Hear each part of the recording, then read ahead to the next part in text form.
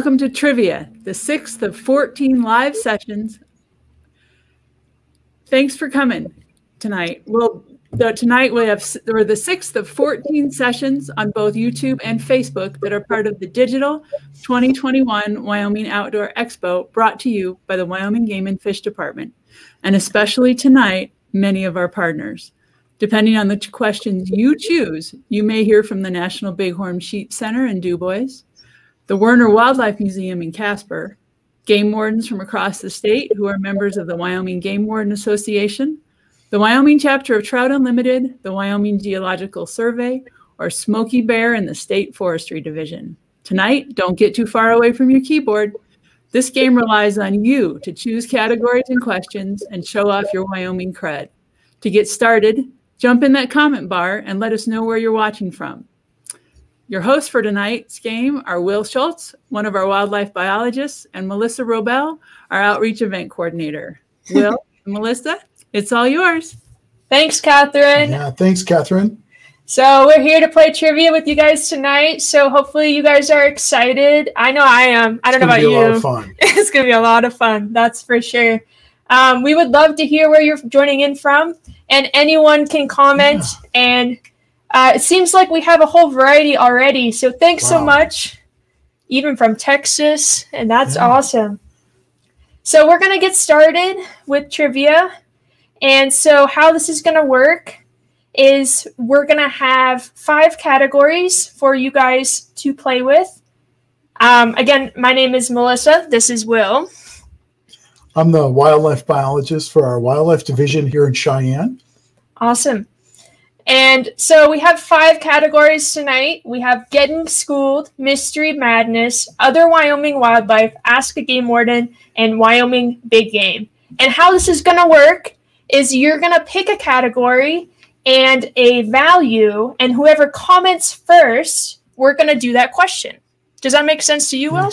I think so. Okay, so let's go ahead and get started. So choose a category and comment a value so we can start this game going. We got to have some folks that know their Wyoming trivia, I hope, out there. Yeah, I hope so too. Do you know about the Getting Schooled category, Will? Well, I'm thinking maybe it has something to do with fishing. That's probably true. So for the Getting Schooled category, we did we did 8 different types of booth boxes for Expo at Home, Expo at School. And for Expo at School, we reached over 3,500 students across Wyoming to learn about Wyoming wildlife. Isn't that amazing? It was a lot of fun. Yeah, it was amazing, but a lot of work. Okay, so we got our first question that we're going to do. Thanks, Lisa and Stevie from YouTube. It's Mystery Madness for 500. We're starting big tonight. Wow. All right. All right. Here we go. Okay, Mystery Madness 500. What are other wildland hazards that you should be aware of after a wildfire? So if you know or you want to take a guess, any guess is completely fine. Just comment below, and we'll see if you have the correct answer. There is actually more than one answer for this question, Will. Yeah, there's a few things out there that can pose a hazard after a wildfire. How much do you know about wildfires for the work that you do? Yeah, so I'm used to be a field biologist and used to work with some of the land management agencies for trying to do rehab and to minimize invasive species after a wildfire. So a little bit of experience. Okay, you're more experienced than me, that's for sure. Well, it seems like we got some good answers already. We have Tree Fall by Dawn. Okay. We have some mudslides by Bill on YouTube. Thanks for commenting. Ash from Lisa and Stevie. Fallen trees. Yeah, there's a lot of great answers out there. Yeah, let's see if any of them are correct, right, Will? Okay. Okay, so the answer is falling dead trees, flash flooding, stump holes, erosion, and mudslides. And this question is actually put on by the Wyoming State Forestry Division. So thanks to them and partnering with us for trivia for this expo event. Great. So what's our next topic here that we're gonna?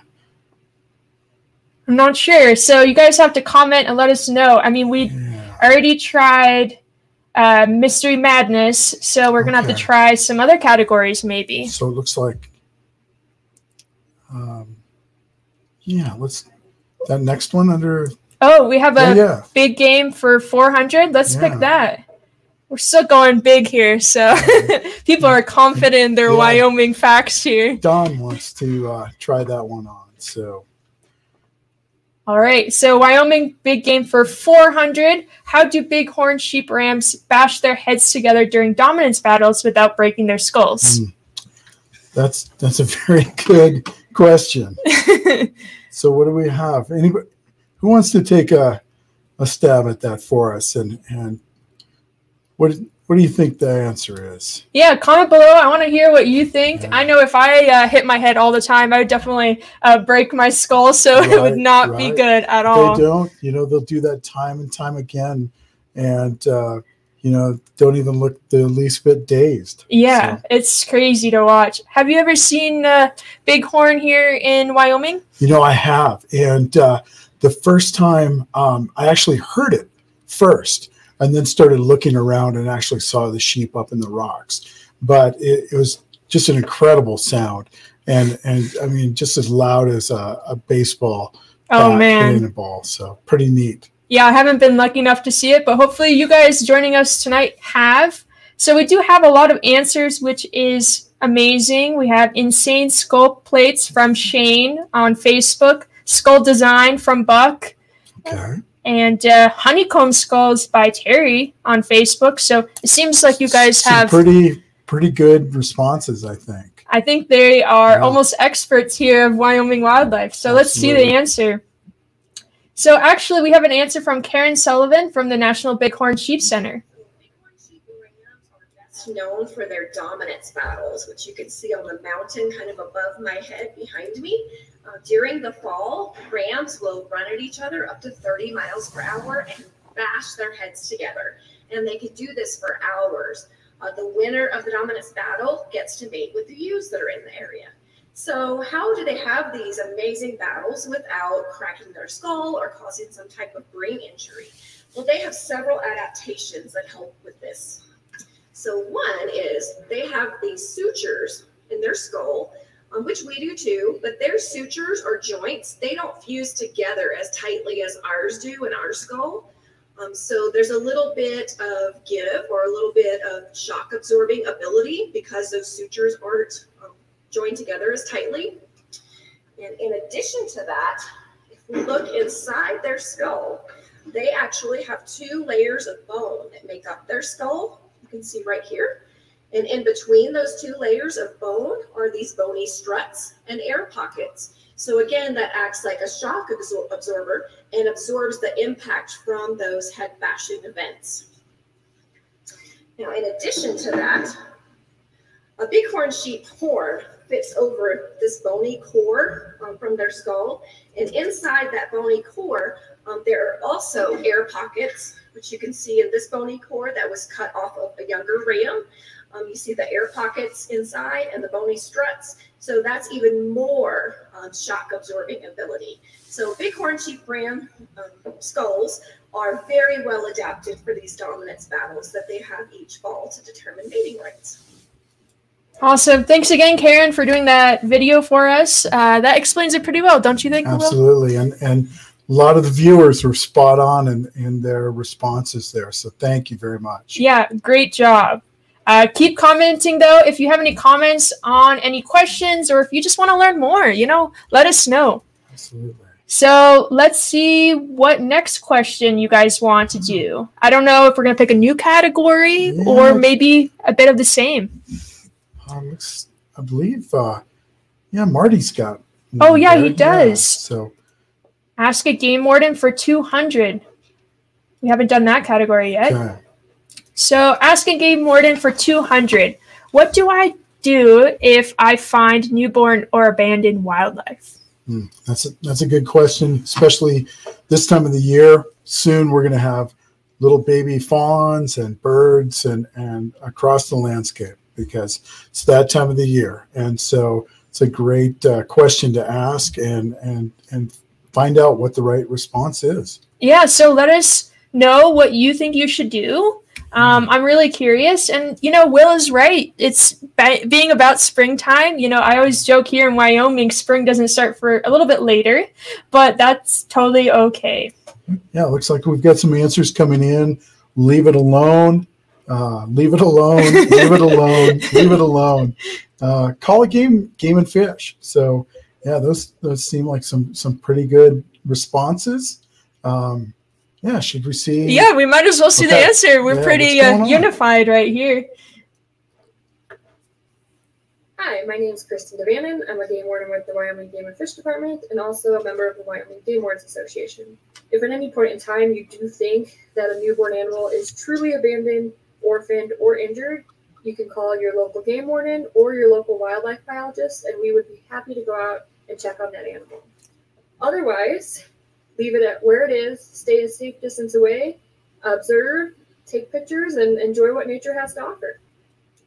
Awesome. Thanks. Great. Yeah. Thanks from the Wyoming Game Warden Association. I really appreciate them putting together that video. And a good thing to keep in mind, Will, is if you ever have a question, you can always call your local game warden. Absolutely. Yeah. Kristen was, again, spot on with her response there. Just leave it alone. If it's truly abandoned, for example, there's a fawn laying alongside the road and there's obviously a dead deer there, that's probably a situation where you need to get a hold of us and we can take care of that situation. But in most cases, if you're out and about and you stumble across a fawn or something, more than likely it is not abandoned. So just leave it alone and enjoy the moment. So. Definitely. Okay, it seems like Jennifer is completely on top of it and is ready to go for the next question. All right. So let's do it. So she said wildlife for 300, so we'll go with other Wyoming wildlife. Okay. So bobcats, mountain lions, and blank are the 3 wild felines native to Wyoming. Okay. Yeah, so what are we missing here, folks? What's that third native feline of Wyoming? That's the question. It can be kind of a tough question, because I don't think we see it that much, here in Wyoming. Most wild cats are very elusive, and there's different nicknames and so forth for them. So, so we'll see what we get for some responses. So seems like a lot of people think may know the answer. It's very similar. So yeah, I think we got some answers there. So let's see if everyone's correct. Canada lynx. Canada lynx. Yeah. So most people would just call them a lynx, but technically their name is the Canada lynx. Okay. So, thanks for that distinction, Will. Not Canadian. Because they're from Wyoming. Okay, right? Yeah, right? We can't call them Canadians here. Yeah, they're Canada lynx. All right. So, what's the next question? Yeah, I'm not sure if we have another question that we want us to do yet. And somebody please pick a category and a point amount here. Yeah, let's get started with the next one. It seems like you guys really know your links, that's for sure. Mystery for 100. Okay. What is the Wyoming State Gemstone? So when I was putting together this question, Will, I actually really didn't know it before. So I even learned when I was putting it together. And there's potential for any of those 4 possibilities. They have been found here in Wyoming. So. Yeah, so the 4 options are jade, opal, ruby, and diamond. So it seems like... Yeah, so hopefully we've got some rock hounds in our audience or geologists that can take a stab at this. So yeah, definitely. So we've got some answers rolling in now. Yeah, it seems like people are pretty confident in their answers. I think so let's see if they're all correct. Okay. It is jade. And we'll do it from our answers from Aaron Campbell with the State She's a state geologist with the Wyoming State Geological Survey. The Wyoming State Gemstone is jade, but not just any jade. Wyoming jade is made of a mineral called nephrite, which makes it some of the best jade in the world. It's extremely hard, but easy to cut and very durable. And it can be found in lots of beautiful colors, such as black and white, or this apple green. It's found primarily in central Wyoming, and it's been found from Thermopolis south to the Sierra Madre Mountains, and from the Wind River Range east to the Laramie Range. This boulder of jade that we have in the office of the Wyoming State Geological Survey weighs 218 pounds. It was found outside of Jeffrey City in the 1940s. Awesome. And it's really cool that your dad is a geologist, so no wonder you know the answer to this question.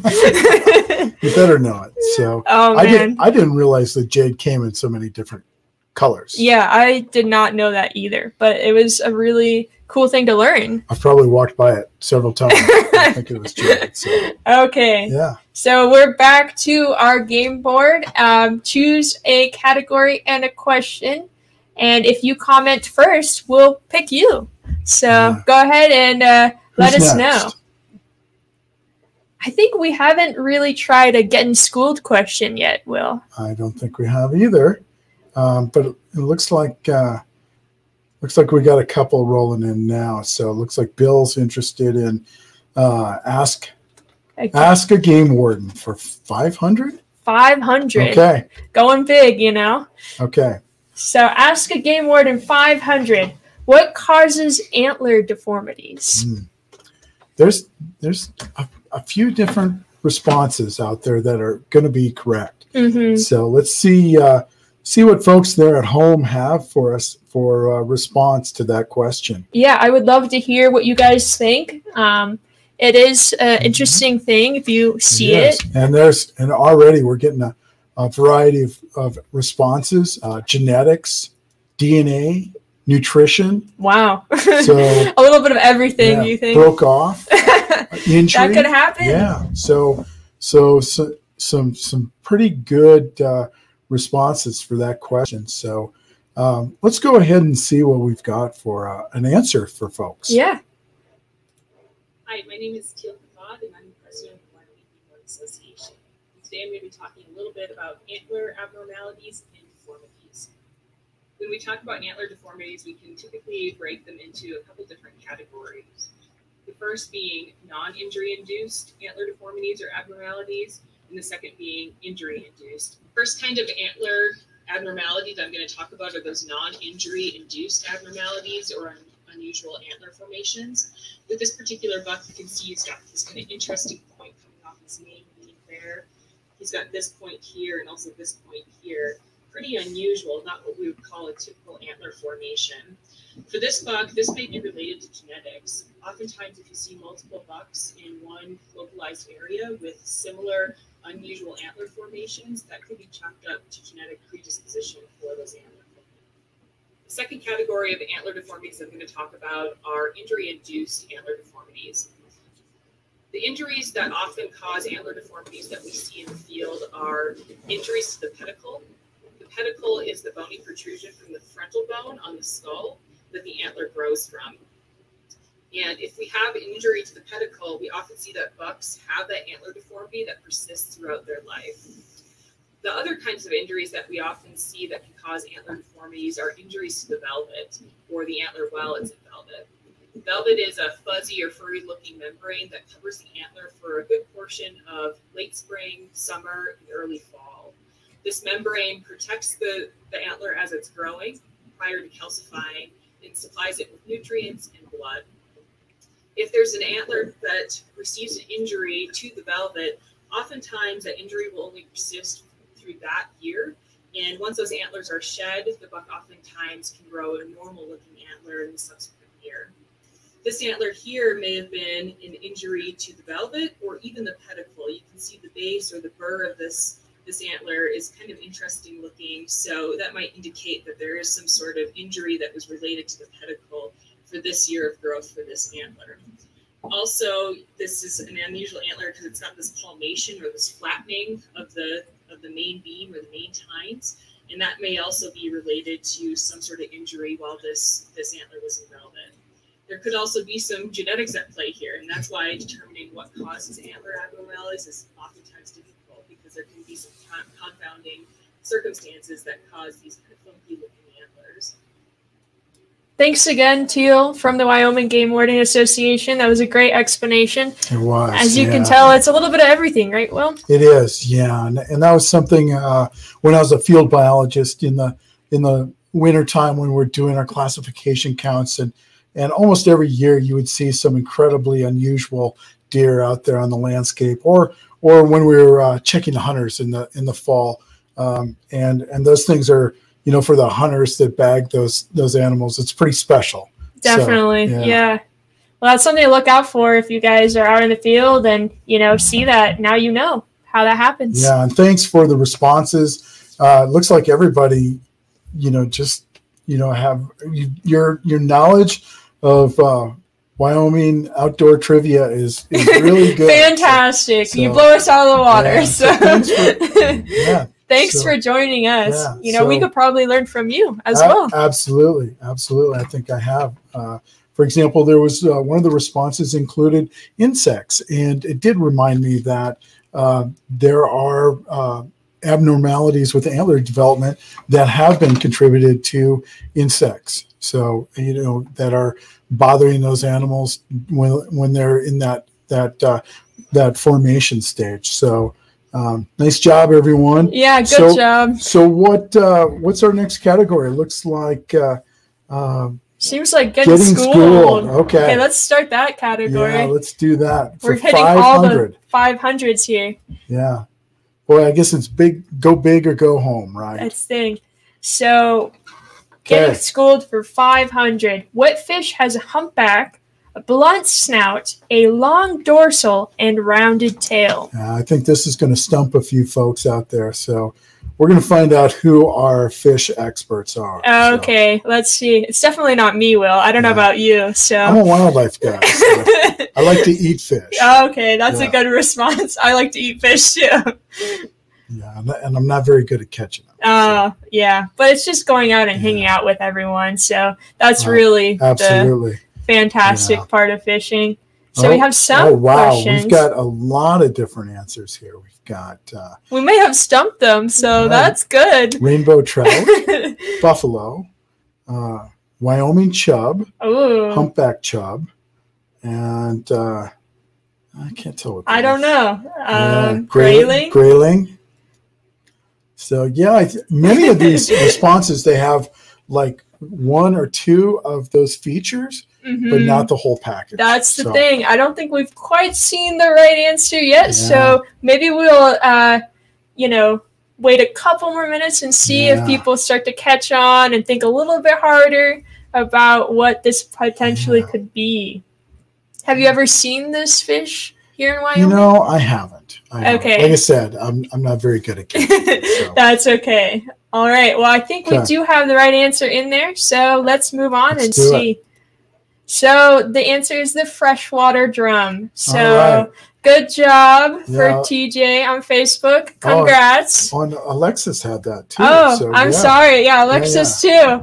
Awesome. Shout out to you. I mean, I really like drums. I don't know about you, Will, because they're really fun. They make that drumming sound. Okay, that's right. And so it's really unique. And you can catch a drum.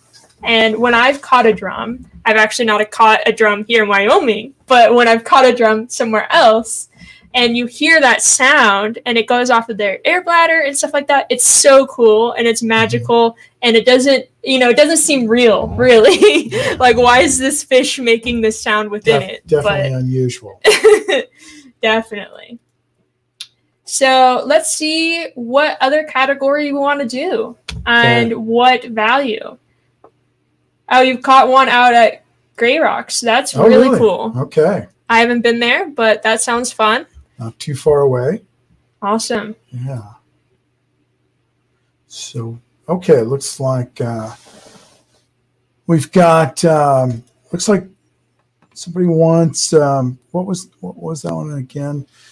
think it was Chris, Big Game for 200. Big Game for 200. Yeah, we haven't really gotten into that category either. So Wyoming Big Game 200. Because many does have horns, how can I tell the difference between a doe pronghorn and a yearling buck pronghorn when I have a doe fawn pronghorn license? Yeah, that's a great question, and one that kind of it makes folks a little nervous when they're hunting pronghorn and they've got a doe fawn license, and it can be really difficult sorting out those younger bucks. Yeah, you really have to be careful, and really identify as much as you can. Yeah. So what's it looks like? Oh, we've already got a bunch of folks that are telling us what kind of features we should look for, and there's one that's kind of true and usually helps in identifying those males, and it looks like a lot of folks are got that figured out. But yeah, they might be hunting pronghorn a lot, so pretty confident here. Well, it's one of those things when you spend some time in the field, it becomes pretty easy to spot, and once you know what you're looking for and where to look for it, is really going to help you out. So let's see the answer to that. I'm Brady Fruit, the Lander Game Warden with the Wyoming Game and Fish Department and member of the Wyoming Game Wardens Association. One issue I see every year during the antelope season is when people with doe fawn antelope licenses mistakenly take yearling bucks. While it's true that many does have horns and they're about the same size as a yearling bucks, one thing they lack is the black cheek patch. All bucks have a black cheek patch at the back of the jaw right below the eye. Does don't have that black cheek patch. Now on yearling bucks, it can be a little bit faint, or if you're in low light conditions or looking from a long ways away, you might not be able to see it. So it's important that you know your target before you shoot. Game and Fish Department wants you to have a safe and enjoyable hunting season. Thanks. Awesome. Yeah, definitely that black cheek patch is a really good indicator. Yeah, and as Brady indicated, on younger animals, it may be smaller or but it will definitely be there. And and if the animal's too far away, the heat waves are making it a little difficult to see and so forth through your binoculars, get closer. That's the best thing, is always make sure that you know what you're shooting at. That's definitely true. I can't agree more with you, Will. Okay, so what is our next trivia category, folks? And value. Let's see. So we hit a lot of those 500s, right? But we still have a lot of those 400s left. Yeah, so actually, we do have a couple 500s left. It looks like we've got other wildlife for, I believe, 300. 300. Okay, let's go for it. Oh, I think we already did this question. Okay. Yeah, sorry, folks, that we don't have a way of indicating which one's on that board. It's just a test if you're paying attention, right, Will? So exactly. if you stay to watch this the whole time, so, then you might recognize that question. But next to that, it looks like TJ's interested in big game for 400. Yeah, let's do that. Okay. And I think we did that as well. Okay, we've still got a lot of questions though. So sorry about that, folks. How about TJ? What do you think of big game for 300? Yeah, let's try that. It seems like TJ likes the big game. So okay, Wyoming big game 300. How can horns be used to determine the age of a bighorn sheep ram?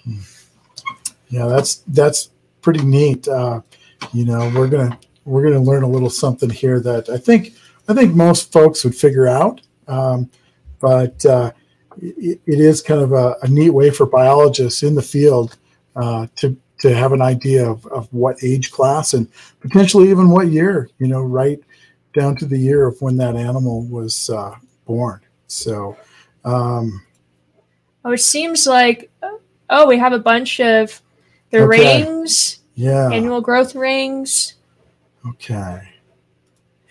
And you have some experience with bighorn, don't you? I have a little bit of experience. Yeah, I've helped manage a few herds over the years. I helped with translocations of bighorns across this state and others.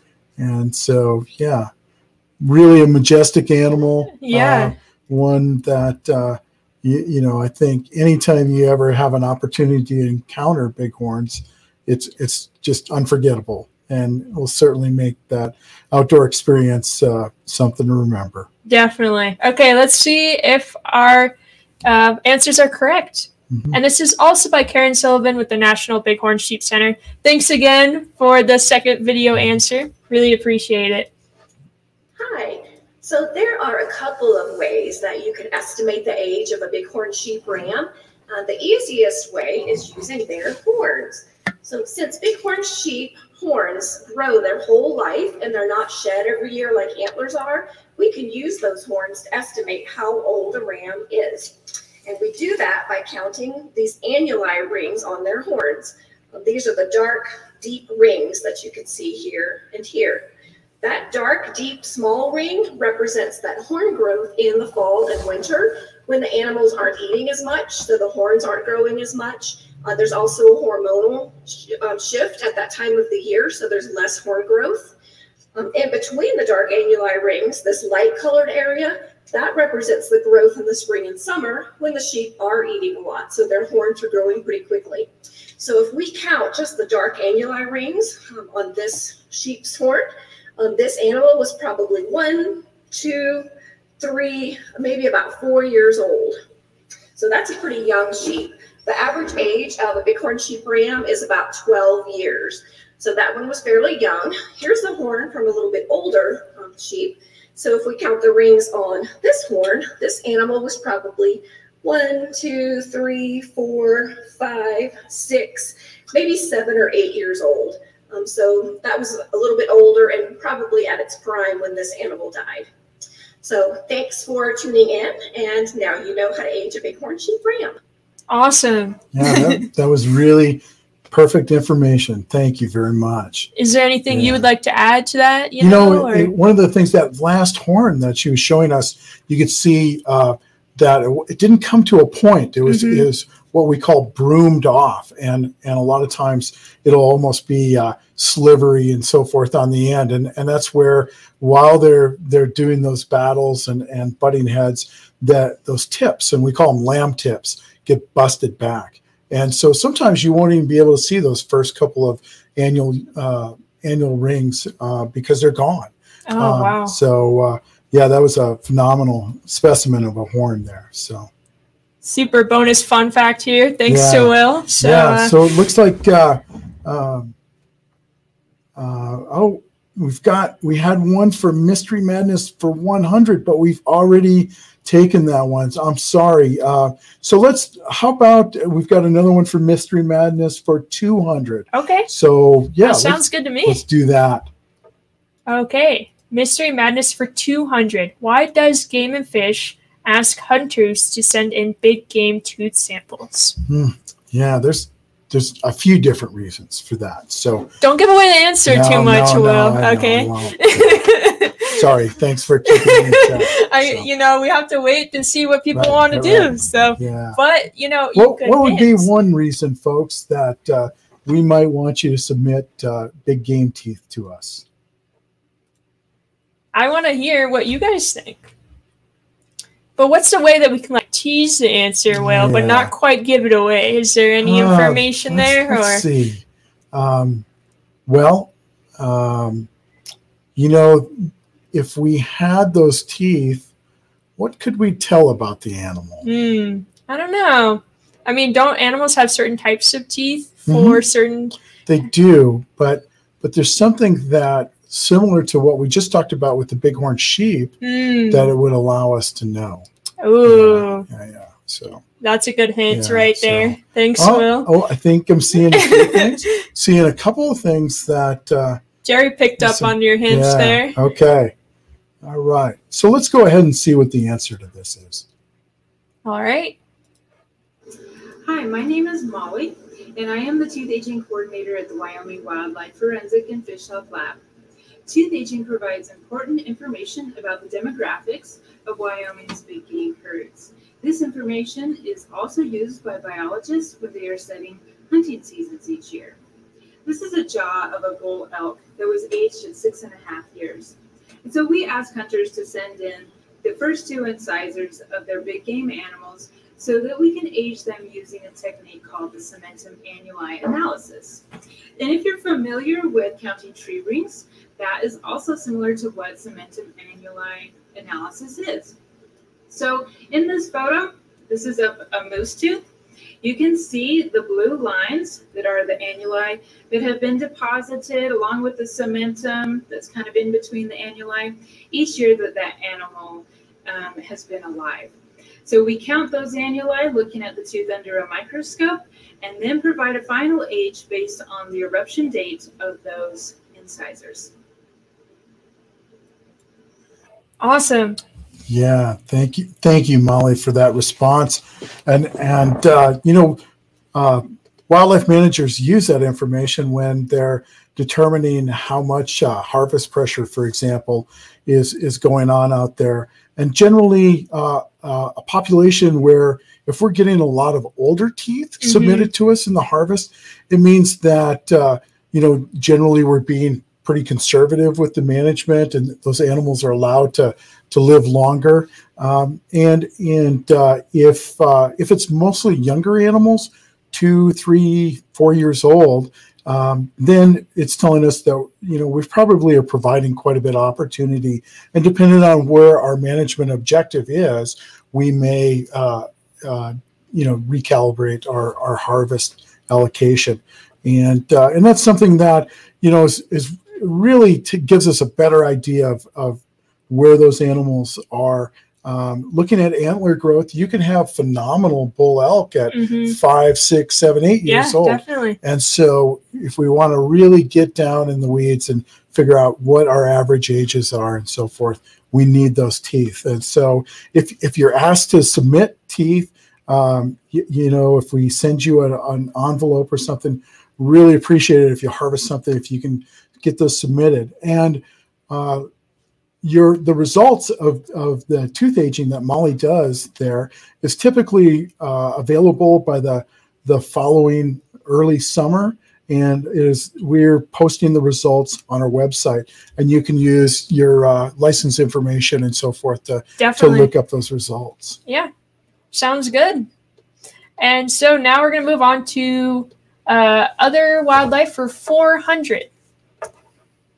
I really like this question. I think they're adorable, Will. I don't know about you, but why is the American pika often called the farmer? Yeah, I think we're going to have some pretty good answers for this. Let's see what folks out there. Let's see what your answers are. We're really interested in definitely the farmer, not the rancher, but no, the farmer. No, the farmer. It's a key difference there. Okay. We don't want to get into not the gardener. Right? No, definitely not. Yeah. So, okay, we've got one here. It says stores its food. They plant seeds. They cache. That's an interesting answer. Do you know what that means? When you like store it for later, kind of? Yeah, like a squirrel that takes nuts and berries. Kind of what I do with chocolate or something, you know? Right, yeah. I've been in your office. Yeah. All right. Well, it seems like they have a bunch of answers, so let's check it out. Let's do it.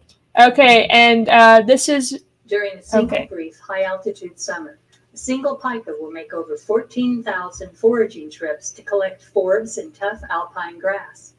Each piece of vegetation is carefully laid across boulders to dry in the sun. Once the crop is cured, the farmer stashes it under rocks and stacks that may be 2 feet deep, weigh 60 pounds, and cover up to 100 square meters. With the food supply in place and a good thick fur coat on its back, the pika is set to hole up in its den and enjoy a hibernation-free winter. Awesome. So I didn't have a chance to mention it before, but thanks, India Hayford from the Werner Wildlife Museum. She put together that awesome video answer. So pretty amazing when you think about how much work they do. They're so small. Absolutely. So yeah, and hopefully everyone's gotten a chance to have seen these guys out there in the wild. You're typically going to be at pretty high elevation if you happen to see one of them. Okay, so what's our next category, folks? Yeah, Where we do have we want to go now? a lot of questions left, and we're slowly running out of time. So not many in the getting schooled. I think that's true. I think we have more wildlife trivia nuts out there than we do fish. Oh, see, folks. now we have a question from Getting Schooled. So don't speak too soon, Will. Okay, so Jackie wants getting schooled for 300. Okay. Okay, getting schooled for 300. Raising what two species garnered national recognition for the Game and Fish Hatchery Program? Yeah, two species. I'm assuming of fish, right? That's right, in the Getting Schooled category here tonight. Right. Yeah. So we're talking about fish, folks, but we do have. I believe at one time we had Wyoming toads at one of our hatcheries too. So, I didn't know that. And that's a fun fact. National Fish Hatchery over in Saratoga, that's actually operated by Fish and Wildlife Service, still continues to raise the endangered Wyoming toad there. So there could be other species. Fish. Yeah, I was not sure about that, but you corrected me. So yeah, we've got a whole bunch of kokanee, answers. Golden trout, tiger trout, Snake River cutthroat, Yellowstone cutthroat. Yeah. Thanks you guys for commenting. I really appreciate it. Boy, these folks know their fish. That's for sure more than me. So let's see what the response is. Okay. So the answer is kokanee salmon and golden trout. So one thing, if you really want to learn more about our kokanee salmon program, is we have a Keeping Up with Kokanee program for Expo Live on Saturday. And it's going to be from 10:30 a.m. to 11:15. So make sure to check that out. Okay. It's a good way to learn, and we're directly connecting you with the people that work in the hatchery. So you get an exclusive behind-the-scenes kind of look at that program. Yeah, and obviously our Wyoming Game and Fish Hatchery program does a phenomenal job of raising those species. Definitely. Okay, so what's next here, folks? Oh, it seems like we're doing Getting Schooled for 400. All right. True or false? Anyone over 14 needs a fishing license to fish every day in Wyoming. So there's some key words in this true or false that you have. They could be really tricky, you know. This is like those exam questions I had on my fisheries finals. I think. Fisheries finals. Oh man, bringing back. Some bittersweet memories. Oh, okay, that's for sure. We have a couple answers, but we'll see if we get a couple more. True. We got false. We got another false, and we got a true. Yeah. So. False, 12 years of age. Okay. Well, getting specific here. That's a good point to make. Free fishing day. Oh, that's exciting. Oops. Not every day. Yeah. So, well, folks, let's take a look and see what the answer is. Yeah, definitely. False. So we do have a free fishing day, thanks to Alexis on Facebook who got that answer and some other people there. Yeah. And the free fishing day is the first Saturday in June, and anyone can fish for free anywhere except the Wind River Reservation and in, a national park. Yeah. So there's a couple of places, but, there's great fishing everywhere. Yeah, definitely. So definitely take advantage of that day. Absolutely. So hopefully it's nice weather and we can all get outside and get fishing together. You know, if you know somebody that, they're not sure if they want to buy a license or whatever, hey, perfect time. Take them fishing, get them hooked. Yeah, that's definitely the strategy to do. No pun intended. No pun intended. Yeah, you're not about the puns at all. Right. So.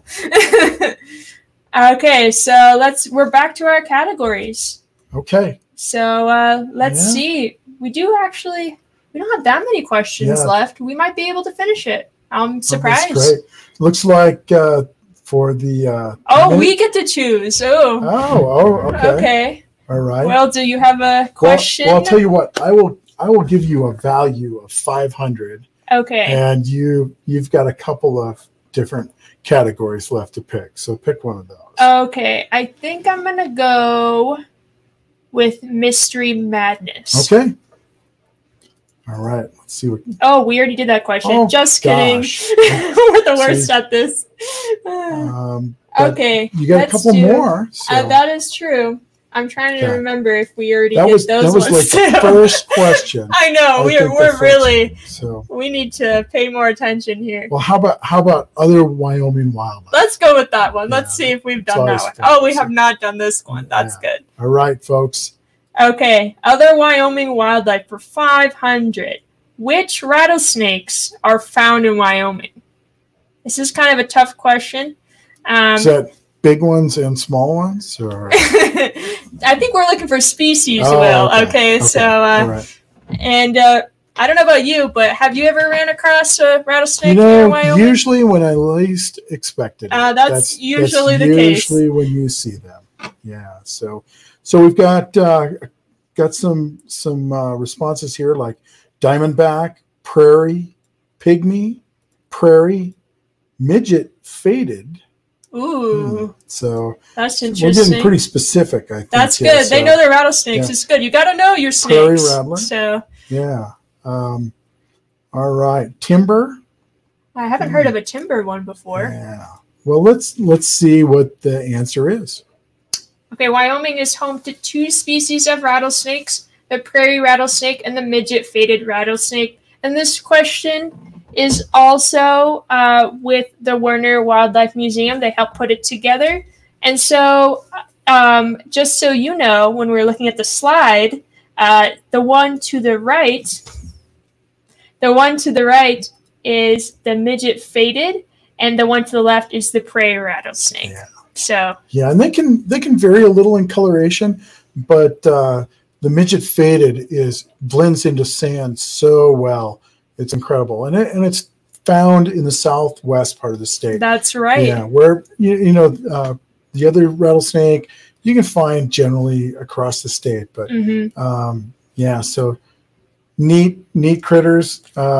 But yeah, they usually just show up about the time you least expect them. Yeah, and definitely when it gets warmer, they are more active, a lot of snakes. So you do want to be aware of that and, looking more towards the ground or going through grass and not seeing where you're stepping can be a little bit dangerous. So just be aware for sure. Thanks, everyone, for your answers on that. That was a lot of great responses. So. Yeah, it's totally fine to guess, Dawn. So, we appreciate anyone's guesses here tonight. We're not full experts even, so still have a lot to learn. That's for sure. There's always something to learn. That is true.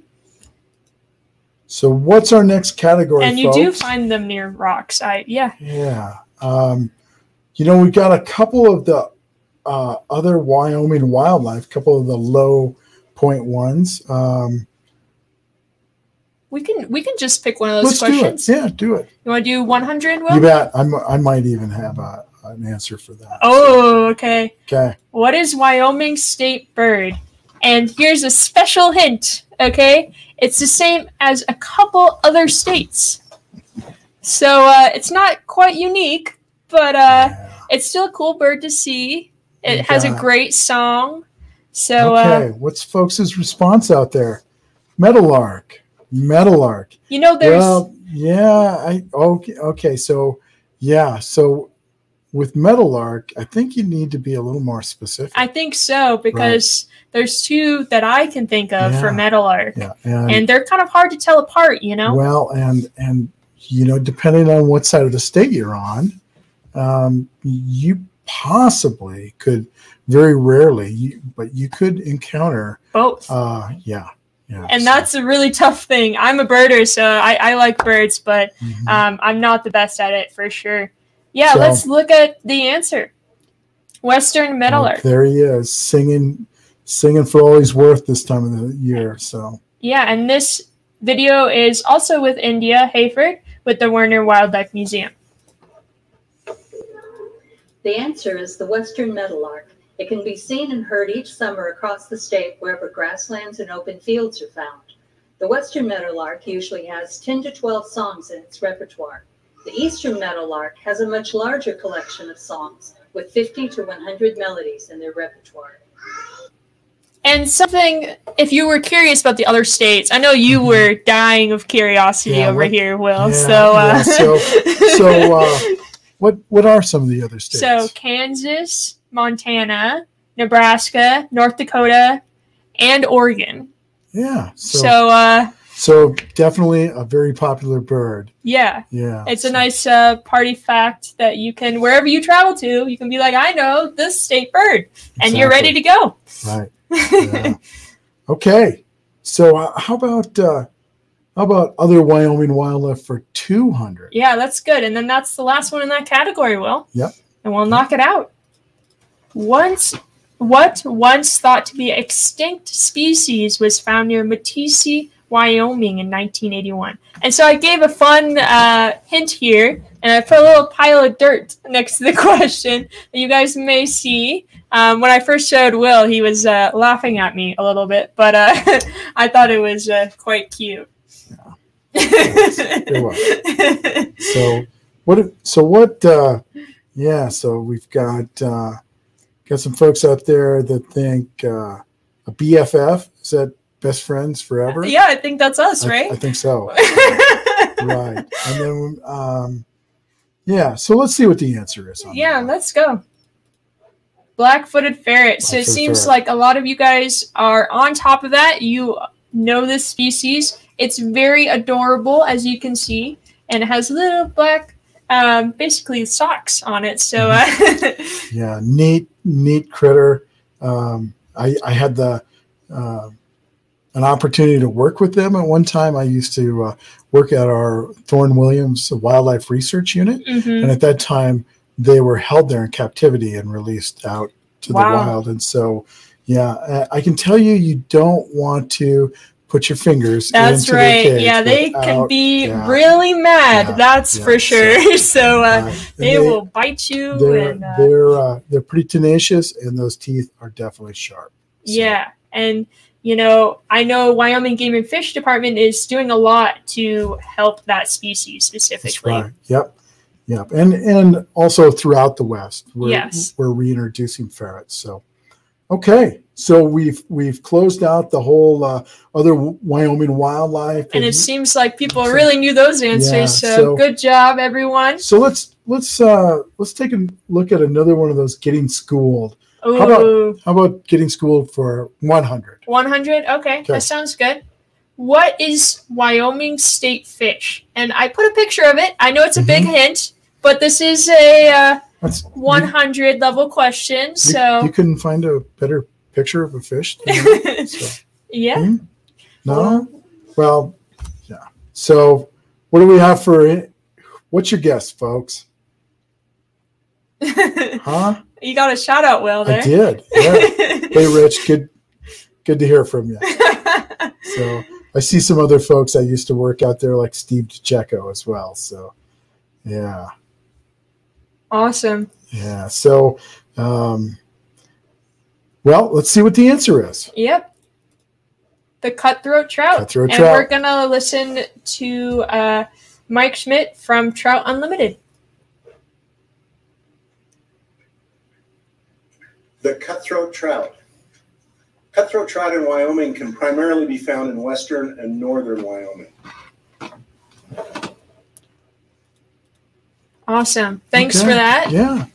Did you see how he was in his workshop there and putting together flies? Right. Yeah, that's an addiction from what I understand. So, yeah, fortunately, that's one of the things I've stayed away from. Okay, tying my own flies. Let us know if you like tying your own flies. We'd love to hear it. Yeah. So, well, it looks like we're kind of running out of some of the trivia questions, but how about ask a game warden for 300? Okay, that sounds good to me.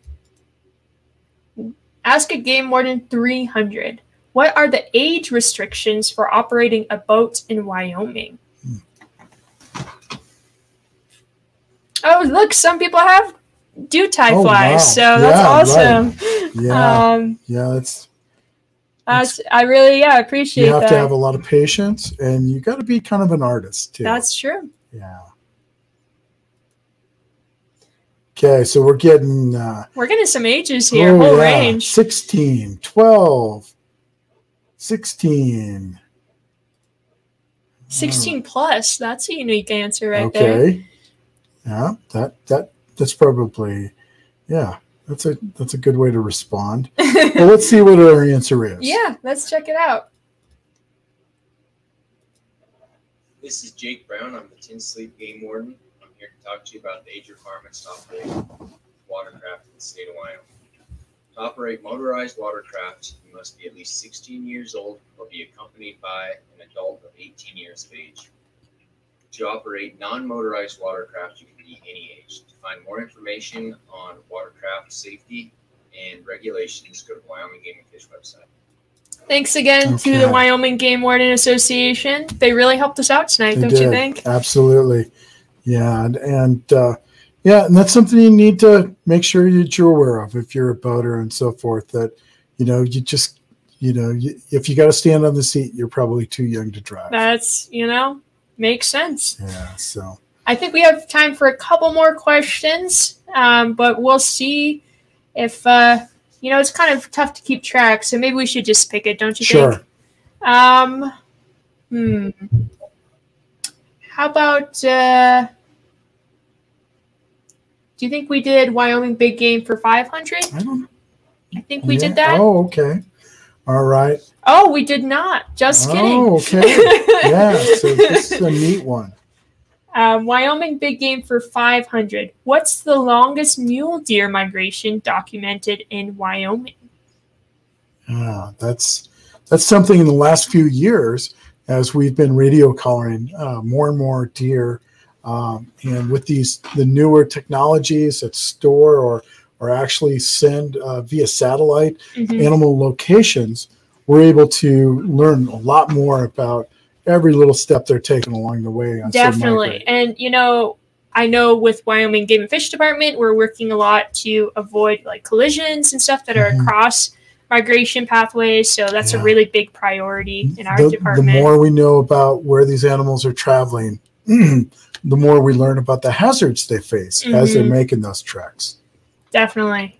Well, it seems like we got a bunch of answers. 150 miles. 600 by Pete on Facebook. Don is thinking 250 on Facebook. So range mule deer, whole range, it could be anything, right? 500, it could be anything. So let's see what the answer is. Yeah. So for the sublet mule deer herd, the migration is about 150 miles. An outlier, so this one random mule deer or some few of them, migrates about 200 miles. And that information is thanks to Jill Randall, Big Game Migration Coordinator with Game and Fish.